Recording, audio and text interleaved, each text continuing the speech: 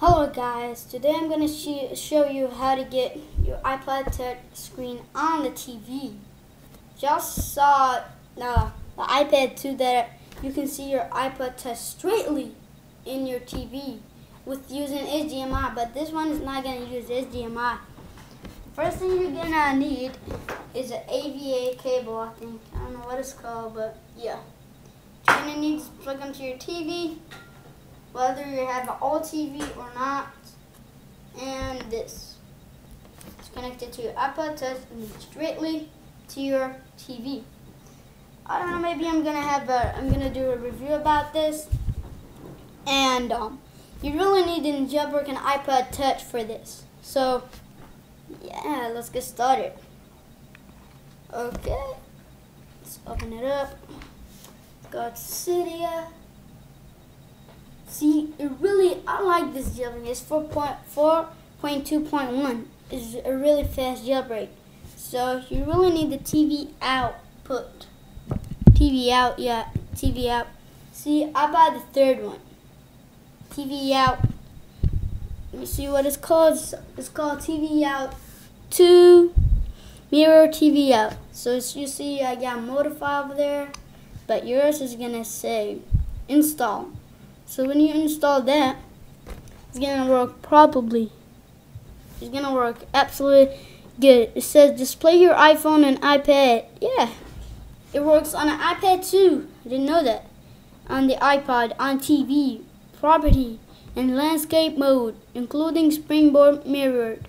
Displaying anything you see on the screen is absolutely on your TV. Anything you see on your iPod touch is absolutely on your TV screen. So is iPod or iPad on your TV or a VGA monitor? Use the TV out turner application to potion. So yeah, guys, it really works. Pretty much, I love it.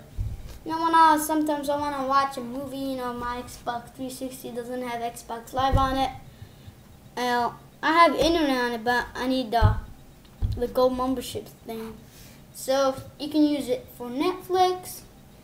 Sometimes it doesn't work for Netflix, but if you have the new TV that are flat, yeah, it works better. As y'all see, is over here. It's TV out.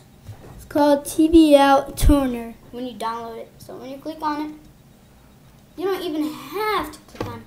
You just need to plug up your VGA cable on there, and then on your TV, you don't need to go on there or anything.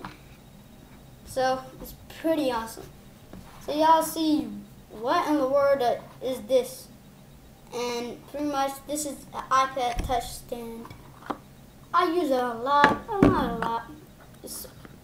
You can buy it from any store. I mean, when you go to the regular store and you have some candy there over there hanging, and then you can see some of these cups thing.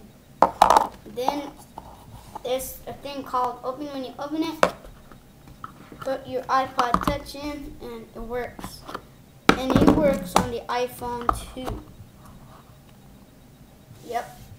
So yeah. And this is the iPod touch stand, so pretty cool. And this one is the homemade iPod touch dock. Let me zoom it up. Just like this. Okay, y'all see over here? I'm going to turn it for you. This is pretty awesome. You can see how thin it is that the iPod touch can stand in there. Pretty cool. Okay, see? And on the back, I really painted, but it's not a good painting. I don't care. I wanted just to show my iPod touch, and that's all. I use it for a dock. So, y'all see, I'm gonna bring my USB cable. So when it's charged, it's like this. I measured it and I cut it. I just use a pen or a marker, then trace it on the box. Like over here, I traced it and then just put it in. And let me show you how it works. It works probably works awesome. So when you put it on the top, like so, okay, then you get your iPod Touch and place it on the top of it. You know, instead of you buying a whole bunch of $50 just for a dock. I mean, I just made this pretty awesome. And it really charged.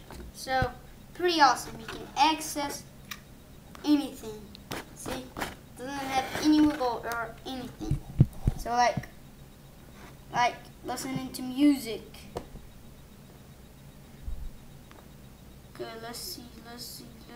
Recovery. I'm gonna say play this. Oh my god.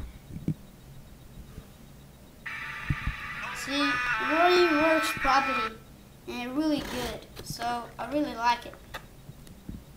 And thank you guys for watching.